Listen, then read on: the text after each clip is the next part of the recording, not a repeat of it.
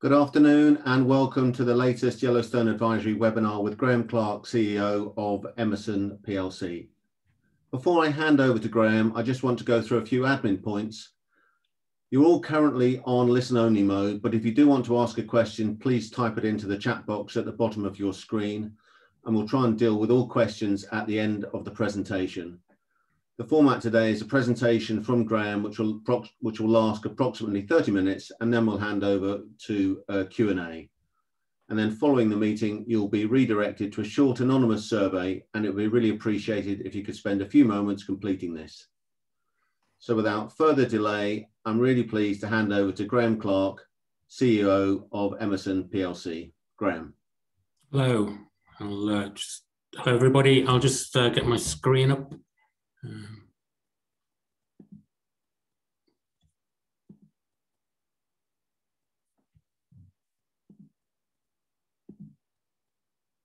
Okay, so hopefully that's working.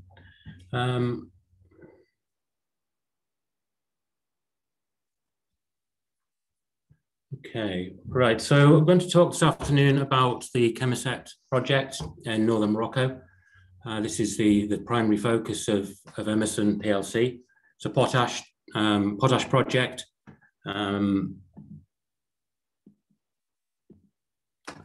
Just by means of introduction, sort of high-level points here on this first slide.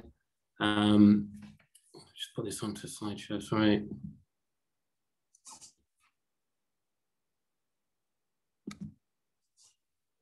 Okay, not better. So it's based on the fundamentals that there's an increasing demand for potash, and this is as a result of the world's growing population, the need for more food, and I'll cover this in a bit more detail on one of the slides coming up shortly, but we need to grow more food. The only way to do that is by applying more fertilizer so that we increase crop yields, and then we can feed the growing population. So that's the fundamental behind this project. There is always going to be a need for potash, always going to be an increasing need for potash to go onto agricultural land. That opens up the need, therefore, for new, well-located sources of supply. The current large producers can produce additional product, but with a 2 to 3% increase in demand year on year, there is the opportunity for a project the size of the Chemisett project. 1 or 2 of those every year wouldn't fill the increasing demand. We're going to produce around 735,000 tonnes of potash product MOP per year, and that will only go partway to fulfill the increasing need for potash. Project has outstanding economics, and that was confirmed in the feasibility study that was completed in June of last year. And I'll cover off the sort of reasons behind the fact that it is an outstanding project in the potash development space a bit later on. We have a small team, and there's always been a small team working on this project, but we have all of the expertise in place to take the project forward towards construction. We'll add to the team as we need to. But one of the things that we really focused on is making sure that we keep the team lean. We have the right people with the right motivation to get the best value out of this project. And currently, with the share price as it is, the project, given where it is in the development pathway, is actually quite substantially undervalued. So just talking a bit more about the need for the product. So population growth means we need higher crop yields and we need more potassium replacement. So the potash is the potassium that all crops need to grow. Just a little bit about that. So the vast majority of fertilizer that's applied, it sort of is formulated around nitrogen, phosphorus, and potassium. So NPK fertilizers. Anybody that buys fertilizer for their tomatoes in the greenhouse or to put on their vegetables in the garden will be applying nitrogen, phosphorus, and potassium at the very least. Those are 3 of the 6 macronutrients that all plants, no matter where they are in the world, they need those nutrients to grow. Some of the nutrients are available in the soil naturally, but as the plants grow, they take the nutrients from the soil, they therefore need replacing, and that's why we need to apply fertilizers. So at the moment, globally, the amount of farmland per capita is shrinking. It's also shrinking in real terms. So we have to produce more from less, and the only way to do that is by applying fertilizers to increase the yields. And globally, we need to produce 60% more food than we're producing today by 2050. And food security is a major issue for a lot of the large countries around the world where they have the increasing populations. The little graph there on the right-hand side of the screen shows that over the last 15, 20 years, fertilizer has been applied in greater quantities, and it has to continue to increase. And that's distorted by a lot of the sort of more advanced farming areas, North America, Europe, where fertilizer is applied in a very scientific way to maximize the yields. But as an example, a lot of the available agricultural land in the world is in Africa, and the application rates are about a tenth of that average that's shown on that chart. And that has to increase going forwards. So this graph just shows the fact that the potash demand is going to increase. And this is all of the analysts, no matter where they are, forecast an increase. So that's around 2% per annum going forwards. So in 2019, around 74 million tons of potash was produced and consumed, and that's going to increase to just under 100 million tons by 2033. So huge opportunity there for new production to come online and start to fulfill some of that increased demand. Just looking here, and all crops, as I said, need potassium, need the potash to be applied. And these graphs here, these just show the increase in price from crops, some of the main crops that we all rely on. So wheat, soybeans, and corn, they're part of the staple diet across the world. And you can see since the middle of last year, the crop prices have started to increase fairly substantially. This always drives an increase in the potash price, fertilizer price in general. And no matter where the farmers are around the world, they work on margins. They have to get a better price for their crops so they can apply more fertilizer to increase the yield. And that's, at the moment, you can see that that's happening, and that's actually driving both the price upwards and also continuing to drive the demand up. So our location, the location of our project is really important, and it is of strategic advantage to us. And I'll talk a bit more about that in a moment. But we're in Morocco. In Morocco, the government put in a plan a few years ago called the Green Morocco, which was to put a lot of money into develop farming and agriculture in the country. They are dependent, it's one of the large parts of their economy. But Africa as a whole, as I've said, Africa has a lot of the available agricultural land in the world, and is going to have to become a major exporter of food if we're able to meet the demand to feed the growing population elsewhere in the world. And the application rates are very low, and they're going to have to increase substantially. And that gives us, given we're in Northern Africa, there is no potash produced in Africa currently on the African continent. So our target is to be the first producer of potash on the continent. And it's very easy to see that there'll be a very local demand for our product. And the graph on the right really confirms that. This is just looking at Morocco, and the increase in MOP, potash product that we're going to make, imported into Morocco over the last 10 years or so. And there's been a significant increase up to around the 800,000 to 1 million tons per annum. And given that we're producing 735,000 tons, that's less than Morocco is currently importing into the country. This is driven to a large extent by OCP. OCP are the world's largest phosphate producer, so they produce the phosphorus nutrient that all plants need.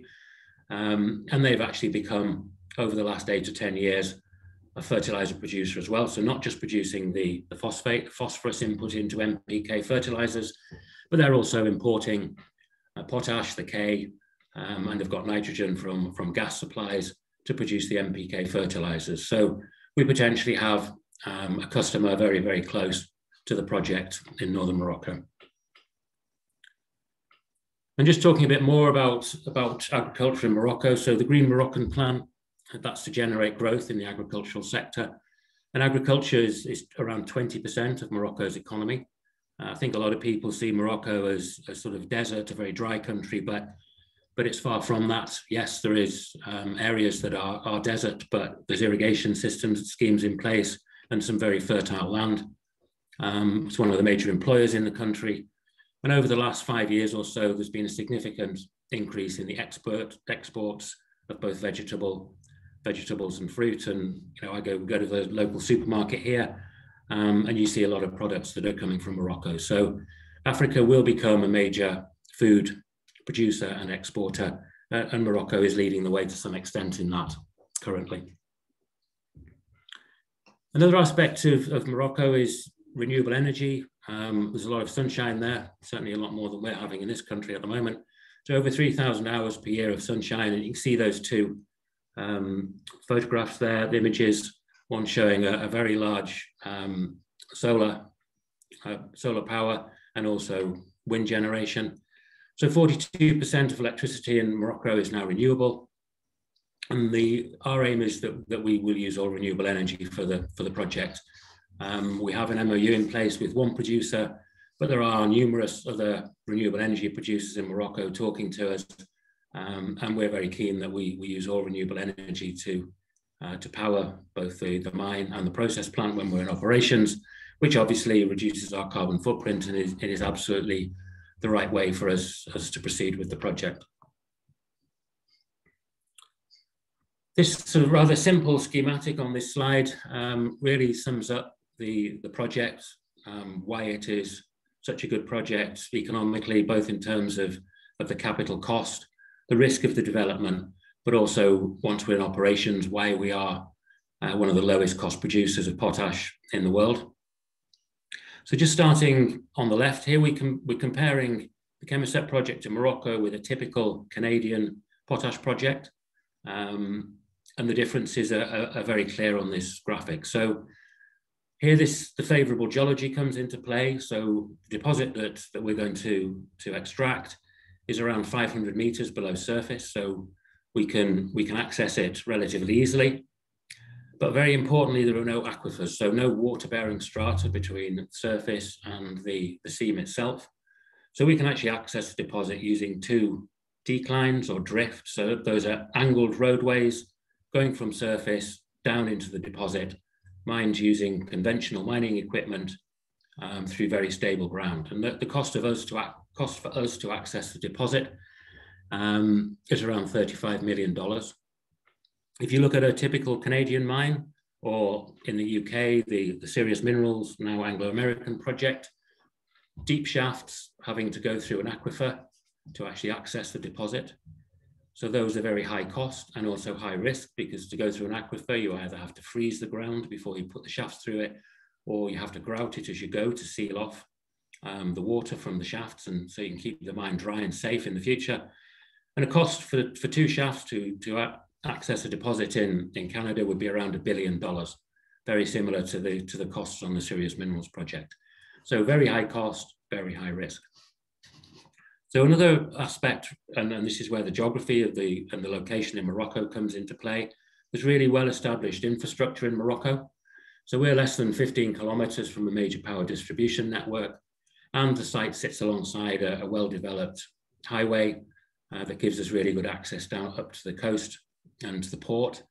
So we have very low costs in terms of infrastructure costs, $13 million for us to connect to the power grid and also to the highway.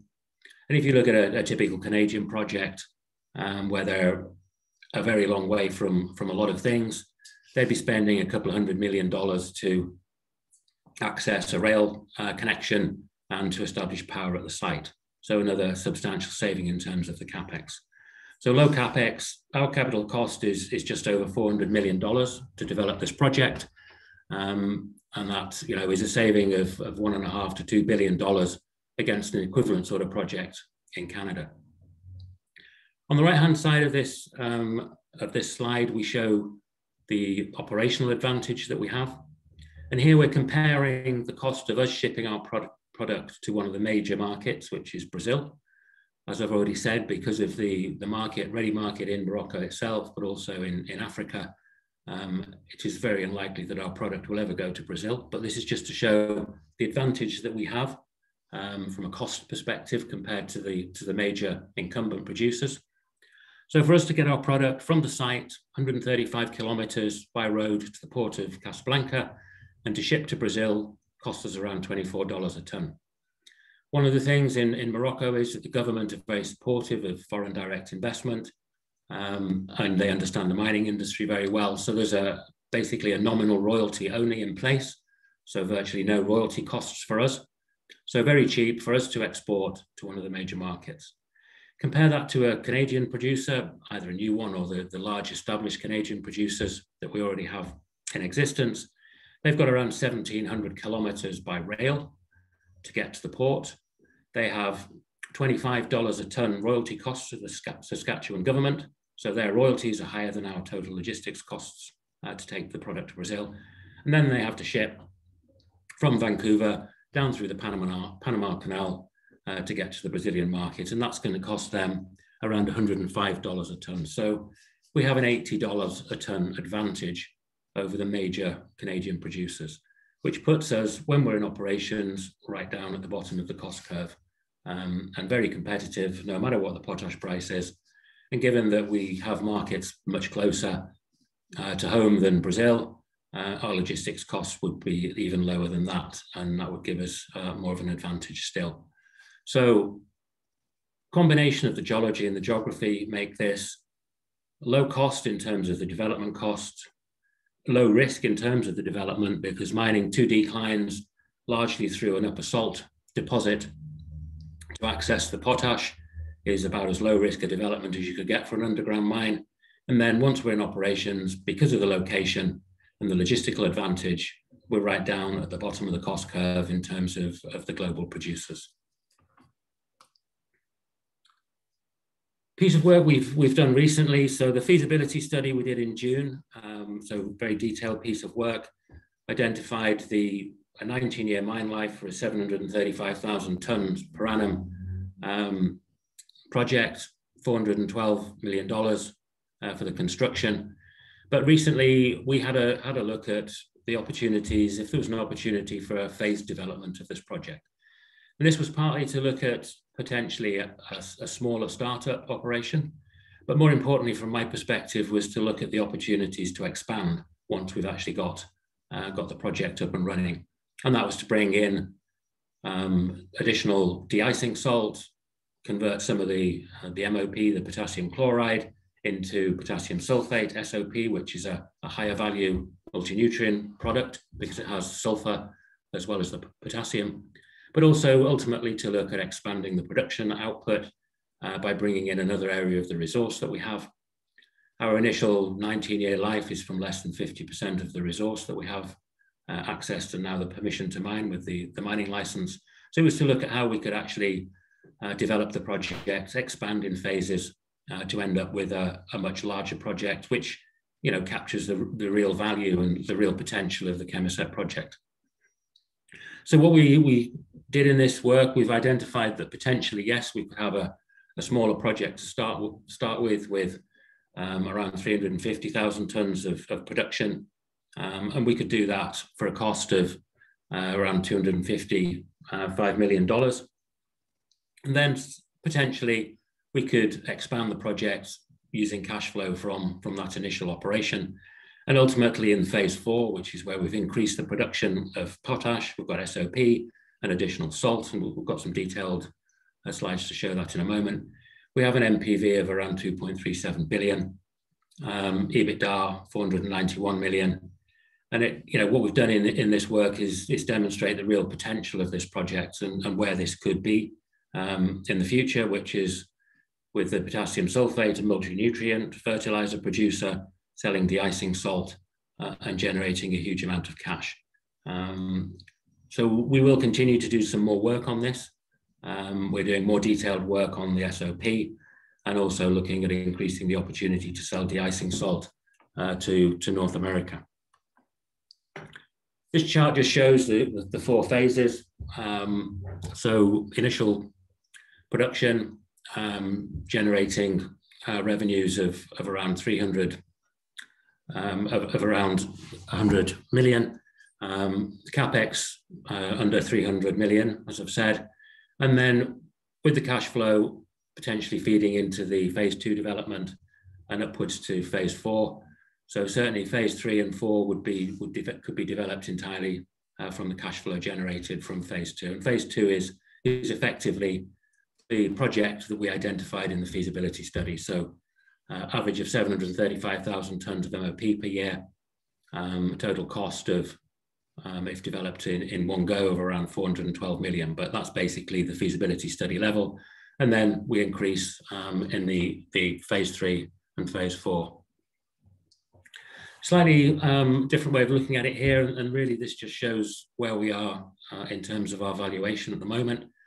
So this shows the sales and the capex for the phases, increasing up to phase 4, and the green line is our EV/EBITDA multiple, and the green line assumes that the share price stays around where it is, around the 6p mark.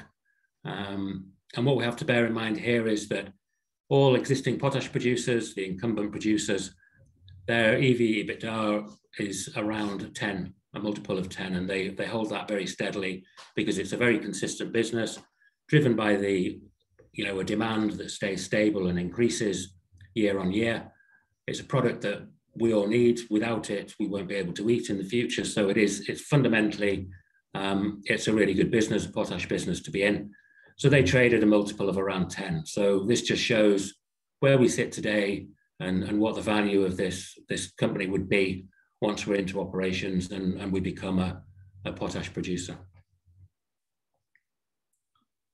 So this slide, I won't go through all of the details here, but this just picks up the 4 phases. So 350,000 tonnes of MOP in phase 1. We add 385 in phase 2, so that takes us up to the feasibility study level of 735,000 tonnes of MOP. And we add 1 million tonnes of de-icing salt to the production. Phase 2, we convert a portion of our MOP into SOP, the higher value potassium sulfate product. And we add another 1 million tonnes of de-icing salt on. And then finally, in phase 4, we add an additional 270,000 tonnes of MOP. So in total, MOP and SOP were over 1 million tonnes of potash products, and another 2 million tonnes of salt take us to 4 million tonnes of de-icing salt. And then that really is, it's a multi-nutrient fertilizer business with the salt business as well on the side, with all of the revenue from the salt basically coming off the cost of production. Would be right down at the bottom of the cost curve as a potash producer, and with the location ideally located to supply the product into Morocco and Africa itself, and we'd be the only producer on the continent. So just looking back over the last 2 or 3 years, the project has moved very quickly, made a lot of progress. The milestones as we've identified, we've typically hit, which is a great achievement. As I've said, a small team. I joined in July of last year to bring my experience of operating potash mine and also being part of the development team on a large scale project, which was the Serious Minerals project, to actually take the project forwards now through the funding and then into construction and into operations. So the key sort of milestones, really, the feasibility study middle of last year, and then socioeconomic study we completed. November of last year, we completed our environmental and social impact assessment and submitted all of the documentation for our environmental permit, and at the same time submitted our application for our mining license, for our mining permit, and we actually got that. We received that in February of this year. And that really is, that gives us the permission now, the rights to mine all of the resource that we've identified. The initial mine plan that we're working to develop is only for less than half of the resource that we have. But to achieve the mining license in Morocco, you have to have previously held the exploration or research permits. So you have to have been able to drill to identify a resource. You have to have a resource identified and signed off to one of the global standards, JORC in our case. And you have to have done a feasibility study to prove the economics of the project. So you don't get a license, a mining license in Morocco, unless you've done all of that work, which basically is a tick from the government that we have a resource, a valid resource, and we have a project that it will economically stack up and now we have the exclusive rights to mine that resource. In terms of the milestones going forward, so the target for this year was the mining permit first, and we've achieved that. The environmental approval is next, and we expect to have that in the next month or two. We've sort of said previously we'll get that in the first half of this year, and we will do that. Very important to us is to bring in a strategic partner, either as a sort of equity partner or as somebody that actually has an interest in the product, more of an interest in the business, to help us with the development. Bring the debt financing together, and we've been working on that now for some months with our advisor, talking to banks and export credit agencies, so we can put in the structure for the debt funding that we need. And then the target, aggressive maybe, but is to commence early construction works by the end of this year, and that remains our target if we can get the funding in place during Q3. And then just as a sort of, last but one slide, just a bit about what we're doing now, and just mention the admission to AIM. We moved to AIM recently, and that really is, given our size and strategy and where we sit on the development sort of timeline, really it gives us a much better access to a market environment which is suited to our requirements. We have to be able to move flexibly and quickly if we get opportunities to get the funding in place that we need to develop this project. And the only way for us to really get the true value that this project has is to get it into construction and build it, and then get it into operations. So this AIM gives us the opportunities, we believe, to be able to do that in a much more flexible way than previously. Other things that are ongoing at the moment, we will be starting some site investigation work shortly. So this is the more sort of detailed work to give us the data to feed into the detailed design for the process plant and the site infrastructure. So that work will be commencing soon on site. And then following that, we will be doing some more drilling. Here we will be drilling down the length of the decline, so a series of holes intersecting the strata at different points from the near the top of the decline down to where it accesses the deposit, so that we can feed that data into the detailed design for the decline, de-risk that even further because we'll have much more intimate knowledge of the geology. It is, from everything we know, fairly straightforward, but this allows us to really fine-tune the plan for the decline in terms of the speed with which we can develop it and the cost of it. Work is ongoing with the detailed feasibility study for SOP, and that will give us great confidence then that we can add that once we're up and running and producing MOP, that there's the opportunity is real to convert some of that to SOP and get the increased margins that SOP delivers. We'll be starting the detailed engineering design work. Really, that's on the back of the site investigation and the drilling, and bringing in new team members that we need to take us forwards into the construction phase, which hopefully, as I've said, we're targeting to start by the end of the year. And then I'll just leave this slide up. This is our values and the line that we'll always do the right thing and always do it in the right way.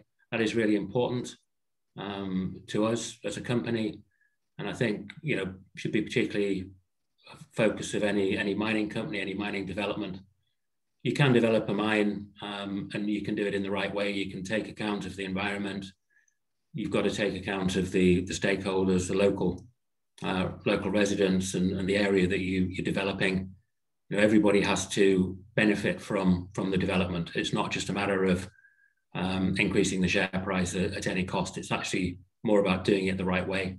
And if you do things in the right way, then actually you generate a lot more value as a result of that. And that really is key to the way that we are conducting our business and will continue to do in the future. And our values there, spelling out the word right. So respect, integrity, we do set challenging goals. Health and safety, I've spent 30 odd years in the mining industry, and And being safe and ensuring everybody that I'm responsible for is safe it's not just part of the job, it's a way of life, and that's the only way for it to be. It's a culture, it's the way you go about everything that you do. And again, that is really vitally important to us. And working together as a team, a small team, I think that's the feature of Emmerson. It's been a small team, it's a close-knit team, a very, very capable, highly motivated people whose only aim here is to deliver this project and the real value that the Chemisette project can bring. So with that, I'll stop talking and just have a drink of water, and then happily answer any questions that anybody may have. Graham, thank you very much for that. It's amazing progress you've made over the last 3 years, and clearly 2021 it's got a lot of milestones in, so we expect more news and more progress. As you said, we are now going to take questions.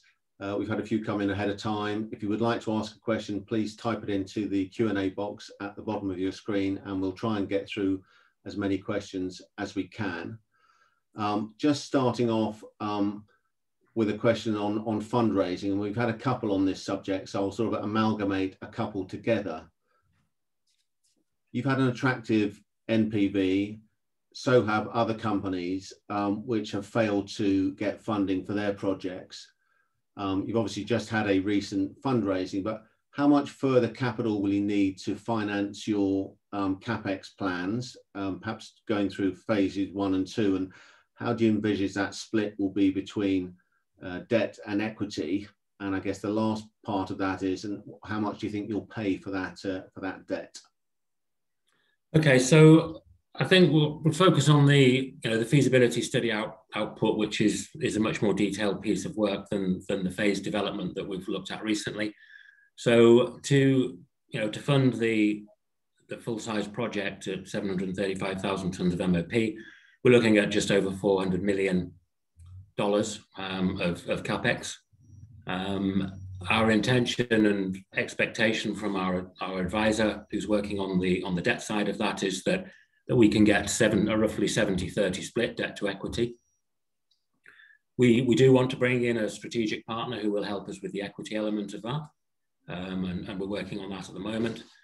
In terms of the cost of that, well, I'm not going to quote a number, but we're actually working with export credit agencies who are very interested in the project, and with the guarantees from ECAs, that actually then reduces the risks for the banks and actually makes the money cheaper to borrow.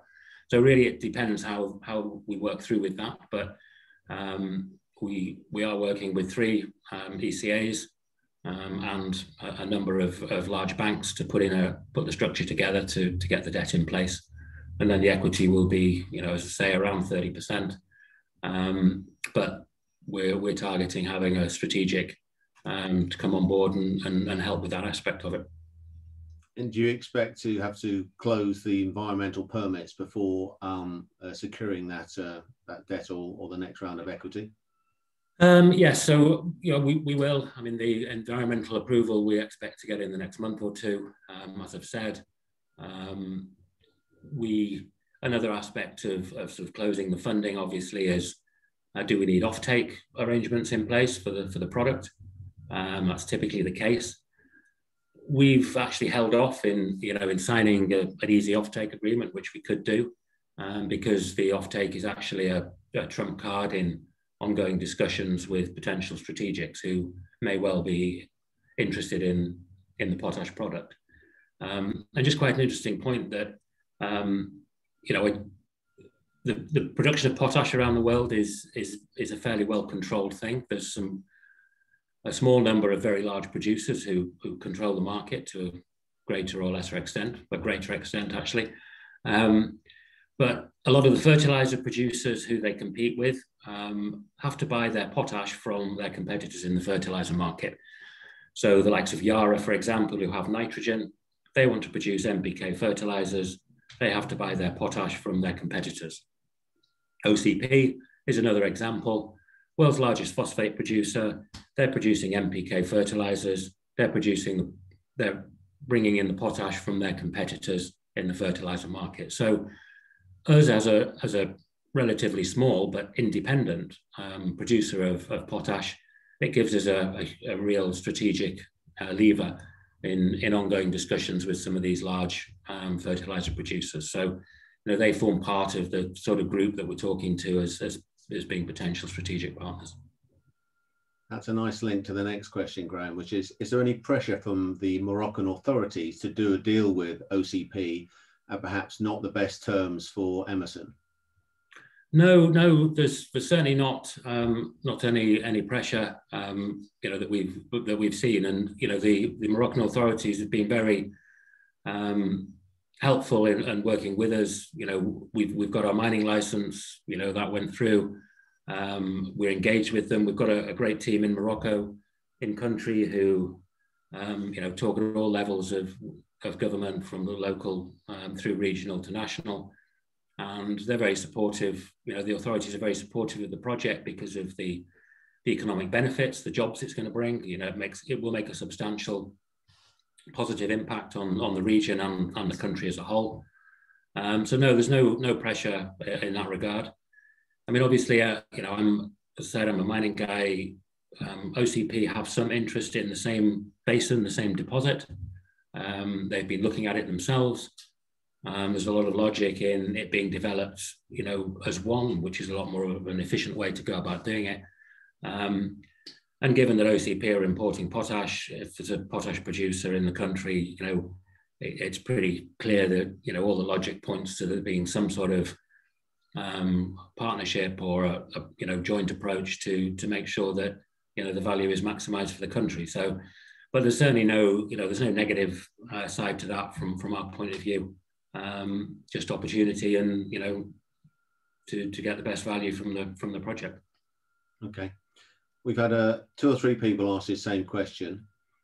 Can you give us a bit more detail on the timelines you're expecting for the separate phases 1 through 4? Well,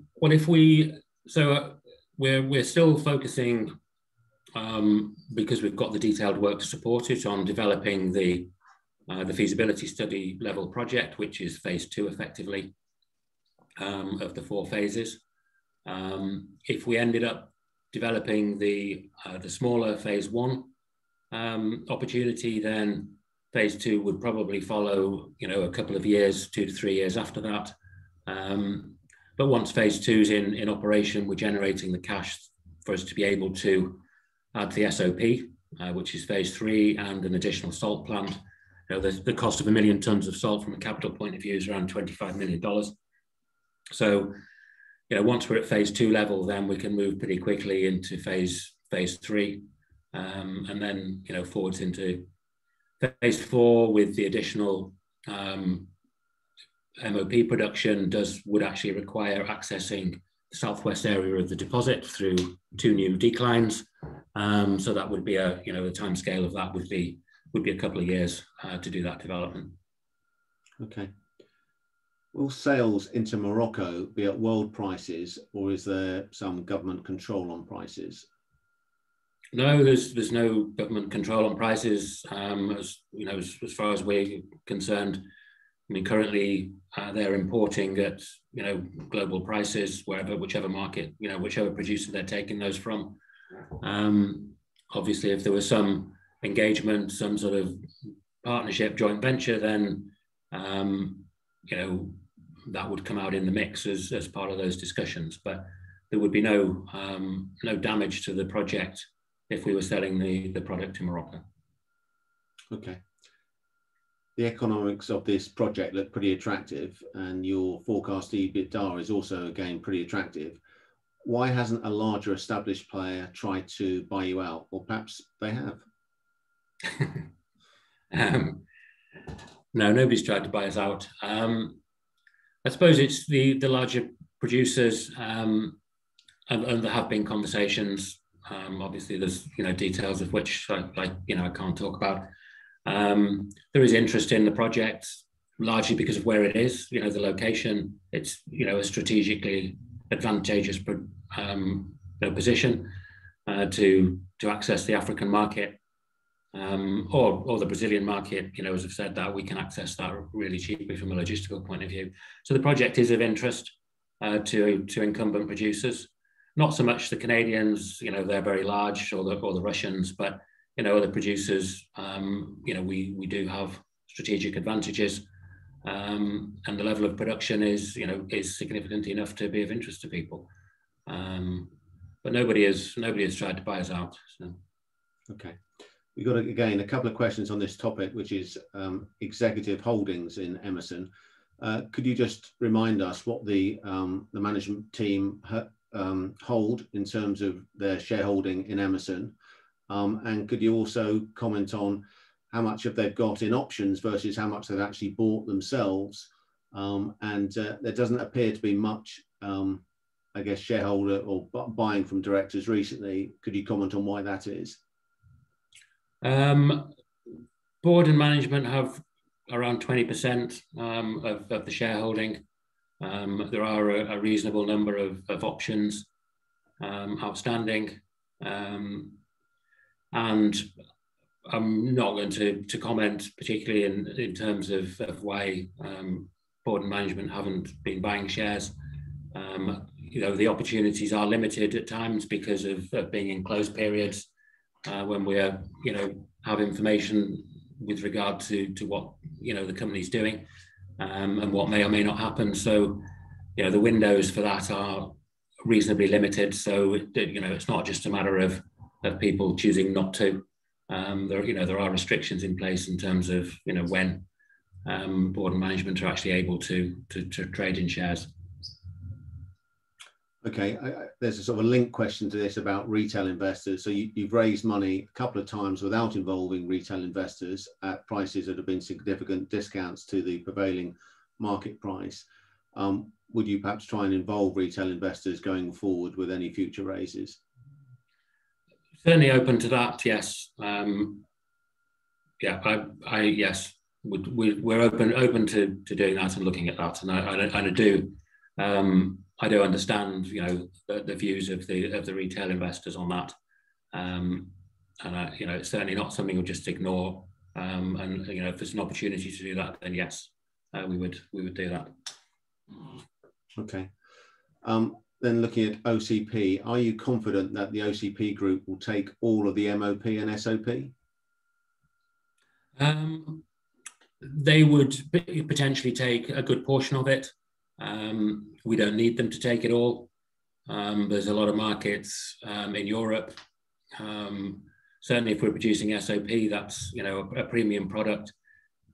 SOP is typically used on the higher value crops, so fruit and vegetables, a lot grown in the region, in Europe and North Africa. So there will be no shortage of customers for the product. Obviously, whatever we sold in country would be at a better price for us because of the logistics, but there's numerous markets close by that we would easily access. And in terms of the offtake, we know there's at least one significant fertilizer trader who would snap our hands off if we offered them all the product tomorrow. So selling the product is not an issue. It's just a matter of getting the best price. Okay. Could you deal with more than one partner for either a strategic partner link and or an offtake agreement? Potentially, yes. There's no reason that having one party involved excludes having another party. We're certainly open to that, and we are talking to multiple potential partners at the moment. Question here, I'm not sure you can answer this, but I'll mention it anyway. Do you think there's a possibility that the environmental permit could come in this month? We'll have it in the first half of the year, so it'd be very nice if it was this month. I can't predict exactly how long it'll take the authorities to sign it off. So it's we've done the work to a really good standard, higher than is actually required in Morocco. So we're confident it'll come through, and certainly in the next couple of months. Okay. It feels like in order to progress this, you need strong and good relations with the government of Morocco. wondered if you could comment on the strength of those relationships that you have with the Moroccan government. Well, they're very good. I've not engaged personally face to face with them. I've been involved in meetings online, but our team in Morocco engage regularly at all levels, and we have an advisor who has contacts at a very senior level within the government. So the relationship is very good. It's as good as it could be. Our side of the bargain is we have to build the trust by delivering what we say we're going to deliver and do it in the right way. And that's what we have done and will continue to do. And if we deliver the benefits through the project that have been identified, then we will continue to get the support, and relations will be very good, because the project is of benefit to Morocco as a country. Okay. Got 2 or 3 questions around the phased approach versus the feasibility study. And really, I think the question is saying, or the questions are saying, what would you prefer to do? Is it the phased approach, or is it the full project? And are you doing the phased approach or considering the phased approach because perhaps you've difficulty raising the funding to do the full project? I wondered if you explain your preference and how the phased approach came into being, I guess. Well, my strong preference, and the preference of the company as a whole, is to develop the full size, so the feasibility study level. That makes more sense to go full scale straight away and then do the expansions following that. I'm a mining guy. I like to produce as much as I possibly can, so that's my mindset. So I'd rather not start small. But the reason we had a look at it was because it gives us that as an option. It's simply that. It wasn't driven by any doubt that we could raise the money. It was to look at it as an option, because I think, you made it was one of the previous questions, or you made a comment about, other projects have had, great NPVs but not raised the money. I've already made the comment that the value of this is realized when we actually build it. So we have to be flexible and open to whatever route we need to take to get it built. And having the optionality of a smaller, lower cost startup, if we did need that, now we know we can do it. So it's there as an option and to give us flexibility. And that's what it's all about, is being open and flexible, so that the end game is, we get to the end game, which is building it. That is all that matters, is getting this built. And having as much optionality and flexibility and getting to that point is vital. And that's, I see us as doing our job properly if we have every option available and open. And if an investor comes along and says, right, I'll give you the money to build a smaller scale project, get cracking, then we would take that and do it. But, the ideal from our point of view is to build the full scale project and then expand that. Okay. A couple of years ago, there was an RNS about indicative funding offers from banks. Do those offers still stand? No, they've fallen away. We are probably engaging with some of the same banks or similar banks at the moment. So we're working on that afresh at the moment. Okay. I think we've probably got time for one more question. So I'm going to give you one from someone who's obviously quite optimistic here. So once everything is complete and up and running and you've got substantial cash flows coming in, would Emmerson look at expanding and buying other mines globally, or what's the plan on, I guess, returning those cash flows to shareholders? Well, I haven't spent too much time thinking about that, but I love the optimism. I'm optimistic myself. I think if we get into construction and get this project built, we've got the expansion opportunities, as I've talked about. And yes, we probably would look further afield. And why not? There's the fundamentals. At the beginning of the presentation, that's what I started with. We're going to have to produce more food. The only way to do that is with fertilizer, increasing quantities of fertilizer. It's a great business. There are other opportunities out there to develop projects. There's a lot of potash projects out there. I believe the Emmerson team, we have the capability to deliver this one. So I would say that we have the capability to deliver more projects, and maybe more so than the people who are trying to develop them at the moment. So, I think there are opportunities for us to expand, but at the end of the day as well, we're here to deliver the best value we can for our shareholders, and ultimately pay dividends. And that's what we're doing. Graham, thank you very much for that. We are now coming towards the end of our time with Emmerson Plc today. I'd like to thank Graham for that clear presentation and for answering all those questions so clearly. Would also like to remind people that when they exit today, there'll be an exit survey, and if they wouldn't mind answering those questions, it's really much appreciated by management. And just a reminder of some webinars that we've got coming up this week with Enexo on Thursday, and then the following week with Dialight and Myriad. And if you've got any questions relating to this webinar or future webinars, please email them to info@yellowstoneadvisory.com. So just like to say thank you, and thank you again, Graham, for presenting today. It's a pleasure. Thank you.